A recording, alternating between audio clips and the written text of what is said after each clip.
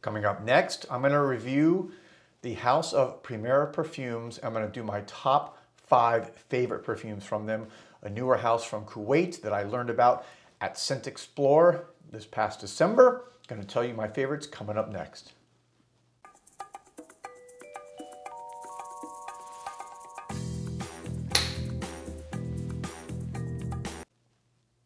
Welcome back, everybody, to Joel the Nose. And thank you as always for watching. Thank you for your support, for following my channel. If you don't follow my channel already and you like this video, I'd really appreciate it. You can go ahead and hit subscribe down below, and you can ring the bell for notifications so you guys can join along in this journey.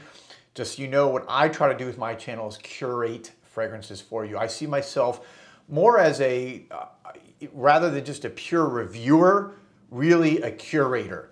Because there's so many fragrances out there that it's easy to get lost. It's overwhelming for any of us. So what I do is, in my little world, what I have access to and what I can come across, and I try to pick from all those fragrances out there and bring you ones that I think are worthwhile for you to get your nose on, because of course, at the end of the day, it only matters what you like, not what me or anyone else who says it's good likes. All right, having said that, I did come across this house, which is called Primera Perfumes. As I mentioned at the outset, back in December, this past December, at Scent Explore, I met the owner, one of the owners of the house, Bader. Really nice guy, really nice gentleman. Talked a lot about the fragrances, and so I wanted to review my top 5 that I really enjoy right now. And what I'm going to do here is get right into this. And actually, I have an honorable mention. So this would be your number 6. And this one is Pirates. I've talked about this one before. Really enjoy it. Pirates is a fragrance that, if you look at the notes, it's got, I think, a lot of what people from that are watching this channel that like more of the really kind of mass appealing, almost designer. This I think of this one as a really high-end designer fragrance. When you look at the smells and you look at the notes, pink pepper, it's got apple, it's got frankincense, it's got gaiac wood. Just a really good kind of ambery, but yet citrusy, and a little bit of vanilla, ISO-y super. So it's got a lot of the notes in there. I think it's also got some iris. So this is again, really, let me just spray it here. I have like a little card from them. I'm gonna spray it. Yeah, it's sweet. It's a little, very sexy.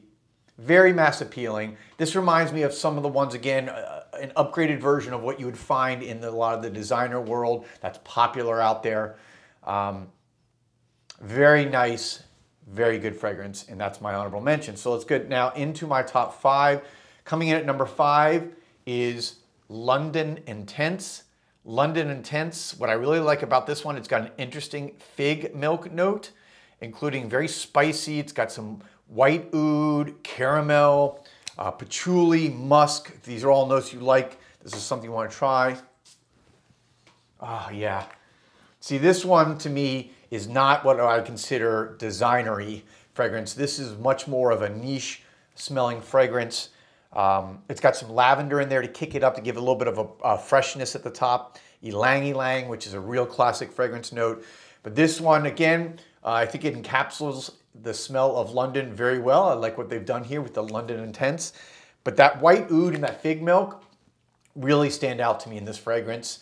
I really enjoy it, wear this one a lot, and think that you would enjoy it too if you like those type of notes. Let's go now to the number 4 fragrance. And this is Marine. So Marine is, I would say, more also kind of like the original fragrance I talked about, Pirates. This is more of a mass appealing fragrance. It's got basil, it's got a very kind of like green opening with lavender, mint, and sage, which I love all those notes. Let me spray it on the card here. Very fresh. This is, what I found is, of the 6 fragrances I'm talking about here today, this one is actually my quickest dumb reach. So it's very good, very fresh, very versatile, very good to just wear anywhere, any time of the day. Great for summer, great for coming into the spring. It's also got some like oak moss and coumarin, which gives it a little bit of a spicy sweetness, patchouli. and interesting raspberry note in here, which I pick up along with this kind of, they list as a sea breeze, and obviously it's a marine fragrance. So this is very much like those kind of classic marine, I would almost call it, even though it's green, it's definitely got kind of a blue feel, almost like a Bleu de Chanel, something along those lines. If you like that type of fragrance, marine is one you definitely want to check out. But I think of a much higher quality than those designer fragrances. There you go, marine. All right, let's go now to my number 3 choice. And this one is called Royal Vetiver.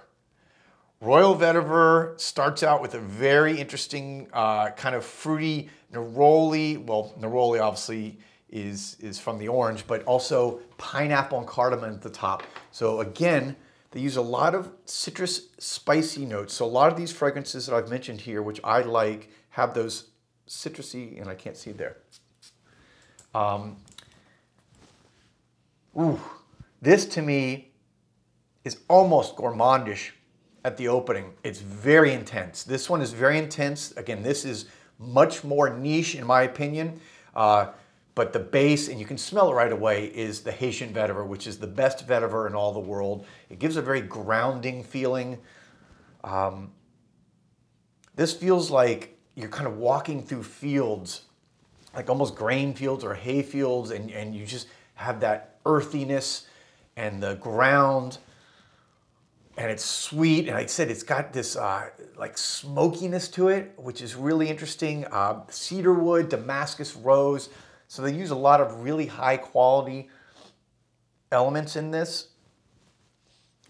This one's different. It's not going to be for everybody. I'm going to tell you that right off the bat. Marine and Pirates are much more mass appealing. This one is much more going to be for your true niche lover, especially if you like vetiver. They've put a lot of interesting molecules and notes with the vetiver here that I think will make it, for someone who is a big vetiver fan, we're going to want to check this one out because it is different. All right, that leads me to my number 2. This is really interesting, and I didn't think this would be my number 2 when I first read about this, but this is De Aroma. You can see De Aroma, and the notes they list here are rather simple. They just say at the top are French flowers, middle notes, heart of patchouli, and base musk and white oud. So, you know, that, when I first said that, I'm like, okay, this is going to be maybe too feminine for me. Maybe it's going to be a little bit too floral for me. And I gotta say, I don't know what it is. This one just really makes me feel uplifted. It gives me a happy feeling. In fact, I'm going to put this right on my skin right now because I want to get a skin so you can actually see the reaction here. Yeah, I mean, you can't escape this whatever the French flowers are, whatever, you know, combination of notes. But I get some white flower, but that patchouli keeps it from getting too feminine, keeps it from getting too florally, too white florally or French flowery, whatever the notes are. And then the white musk, or the musk, is not an animalic musk.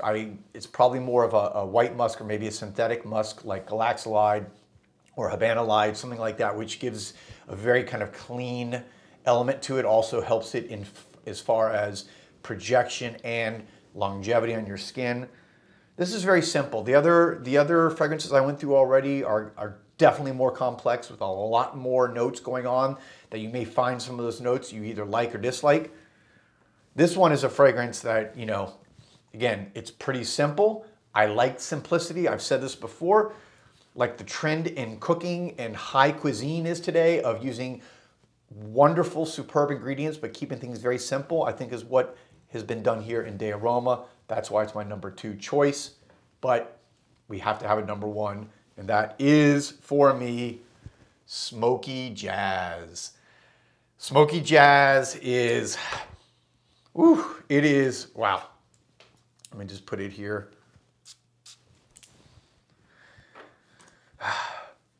I love the name. I love jazz music. It's one of my favorite genres of music. It's free-flowing, it's free-form, especially when you get into someone like Dizzy Gillespie or Charlie Parker, you know, Miles Davis. I love just kind of putting on some jazz music and smelling this. It really kind of hits home for me. But if, again, let me pull the juice up for you there. And this is why, but this one is an extrait. These are all, actually, I'm sorry, no, this is an extrait. I'll go back through and tell you which ones are extraits in Eau de Parfums. But this one's got red apple, peach, and a spicy accord on top. So right off the bat, you know this is niche. Then you have chocolate, vanilla, tobacco, bourbon. You have something called hinky wood.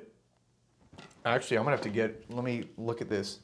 I'm sorry, not hinky, Henneke wood, which I'll be honest with you, I don't even know exactly what that is. But it's got amber, smoky accords again. It's got some agar wood, which is the wood that oud resin comes from.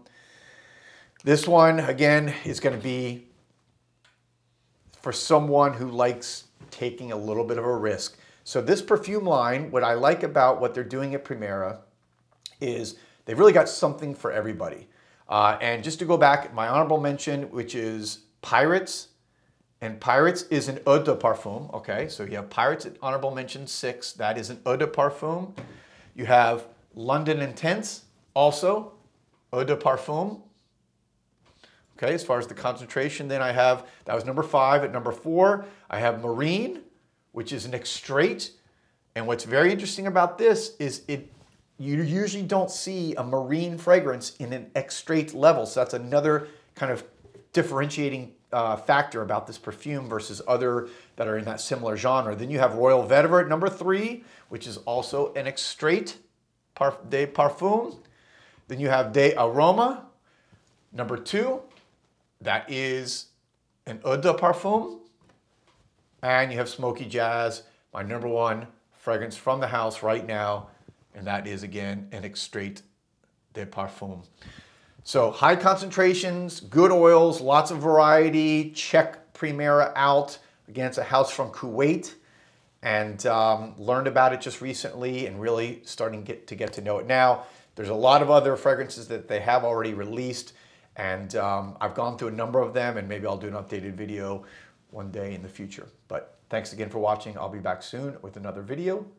Peace, love, and perfume.